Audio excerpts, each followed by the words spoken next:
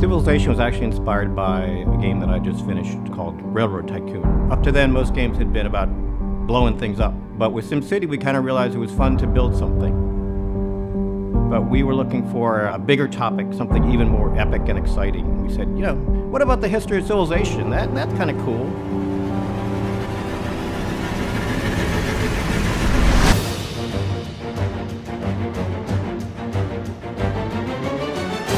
We really had no idea whether it was going to work or was not going to work.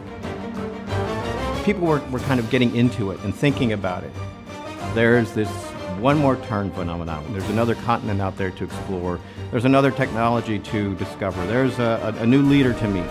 So there's always something kind of just over the horizon that you're kind of looking forward to. And now what's really exciting, I think, is bringing civilization into the massively multiplayer world.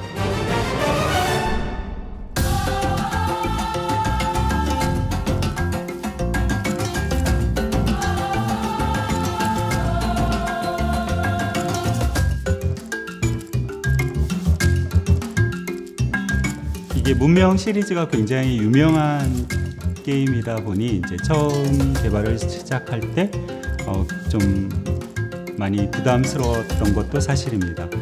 여러 번의 이제 CBT를 거치면서 재미있는 게임으로 만들 수 있겠다라는 이제 확신이 들기 시작했고요.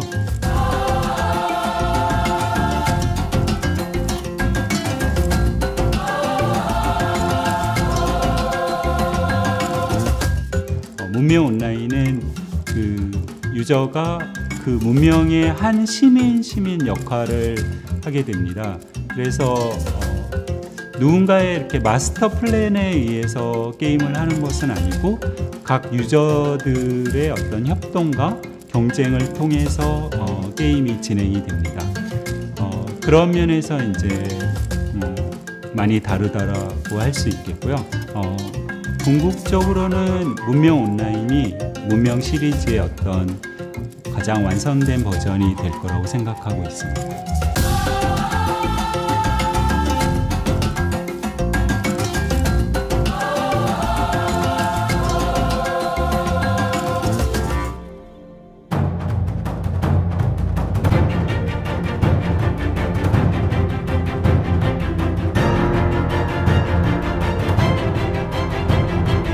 사실 어떤 일이 벌어질지 누구도 예측할 수 없습니다. 그래서 CBT에서도 여러 번 이제 그런 점들이 드러났었는데요.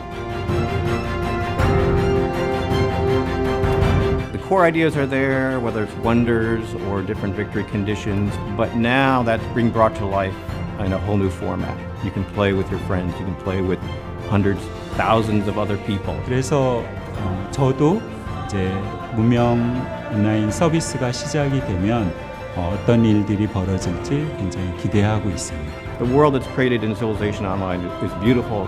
It's a place where you want to spend time. It's taking these core Civ concepts that we've come to know and love and seeing them brought to life in a brand new way. I think Civilization Online can bring a new social component along with the great gameplay that's always been part of Civilization. 문명 온라인 화이팅!